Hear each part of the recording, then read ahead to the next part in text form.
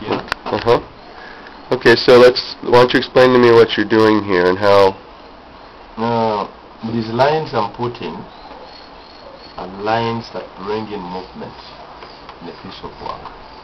And they give me time, or they give me chance to twist my work and bring in a bit of movement in it.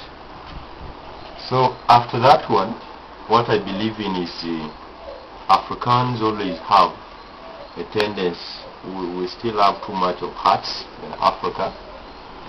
We still have too much of hearts in Africa, and most of the parts of the country of Uganda, we've not yet graduated so much from there. That's why I'm putting these hearts to form as a homestead in the background.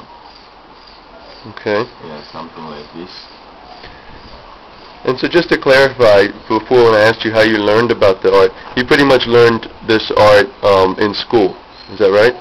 Huh? Like you learned to do art in school? Did you take an art class or from your teacher, your art teacher? Oh, the one I'm having right now, I got it from NTC, but I've got that one called Misegala. He has really helped me a lot to do what I am today. So would he be would you have been like an apprentice to him, or he taught you how to use the bar cloth? I found a bit of knowledge with art, but he added me to something, especially in the back room.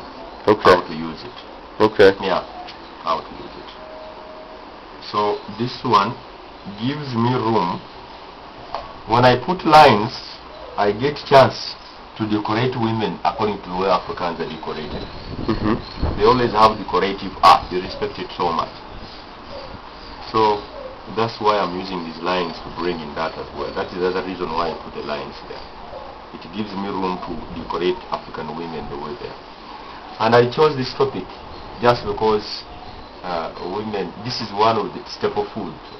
We use this one to crush our food. If you're having cassava flour, if you're having millet, if you're having sorghum, you can use this to crush it so that they receive it. Right. Later on make food. Okay. What about some of these colors? You said before you use mostly the colors that bring out the tone of the bar cloth, so you use the black and the orange and the white.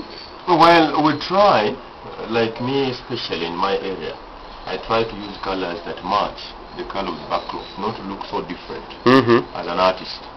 You try to, like, I'm using orange. I do use orange color. Orange is not so different from the brown of the bar cloth.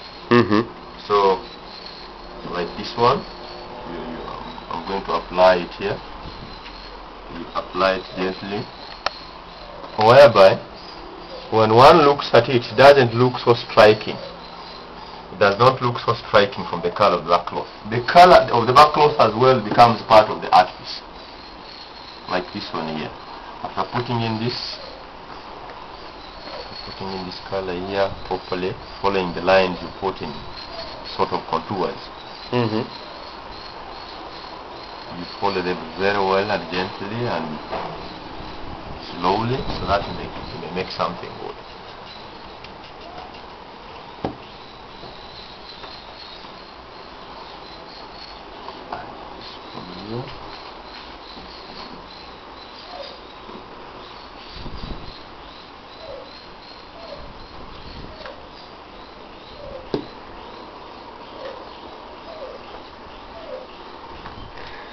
So you know that what we're going to do is we're going to put this video on the website as well, and we're going to put a biography about you and the art that you do onto our website.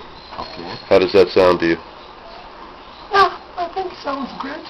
Yeah. I think it sounds great. It should help a little bit with what you were talking before about the market. I will be appearing for the first time on the website. You know, I feel great. Great.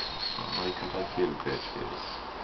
Well, I'm glad that we were able to find you. Of course, we did find Mr. Kabuye's art first in the African village in downtown Kampala, and we were able to track him down and come out here. He's invited us out to his home and his workshop, where he could demonstrate to us how he makes the bar cloth paintings, and as well as just talk to us a little bit more about himself and his background. Okay. And we sure do thank you for letting us come out and spend this time with you today. Thank you too. Great. All right. Thank you too.